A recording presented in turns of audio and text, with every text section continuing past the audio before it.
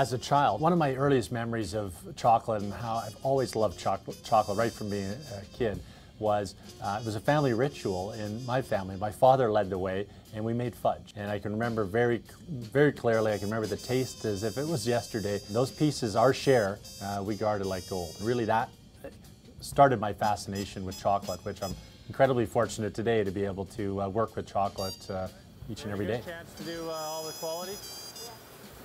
Any quality issues at every step, right? Having a degree in food science and that scientific background really helps me in day-to-day in all of my thinking. When we have an issue or a challenge, when we're coming up with a new product, we're doing consistently a series of testing hypotheses, and I use that technical background that I've learned through science to get the right chocolate.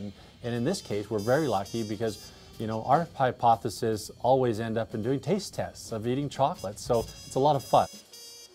I'm going to give you an example here of how we get a liquid center inside a chocolate. And so in this case, what we're using is a natural enzyme derived from yeast that is called invertase. Invertase breaks down sucrose to glucose and fructose, which is a more soluble form of sugar. So what we'll do is we'll take a fondant center and put some invertase with that, which is this natural enzyme, and over a series of about 10 days, it will break down the sucrose to glucose and fructose, and you'll get more of a liquid center inside the cherry after about 10 days. And so one of the secrets to how you get the liquid inside a chocolate center.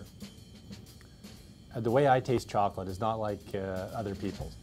When I eat a chocolate, there's a real science to eating chocolate. The sensory evaluation is very complex. On your palate of your mouth, the taste buds pick up different nuances of that flavor as you eat that. And about 80%, in fact, of your taste of, your sense of tasting actually is through your olfactory senses and through your nose. When you eat a product, I let it linger on my tongue, get all of the senses, and also then get all those volatiles that those aromas develop out of the chocolate, and sense those through your nose and the sense of smell in addition to the sense of taste. I'll taste a bite. I let that linger on my taste buds. With experience of tasting, you get to develop all those nuances of taste. So I can taste the slightest hint of espresso at first, and then the coffee flavor bursts a little larger. I can taste the texture, sense the texture really. Whenever you're developing a chocolate, you want to have that right balance of texture, taste, and combination that goes together.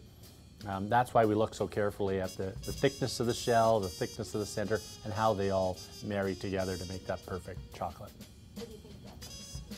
For someone, a kid that grew up watching his dad make fudge, to getting to eat chocolate every day as part of my job, my kids often think that's, I have two young boys, and they think I eat chocolate all day long at work, so that's, and I do.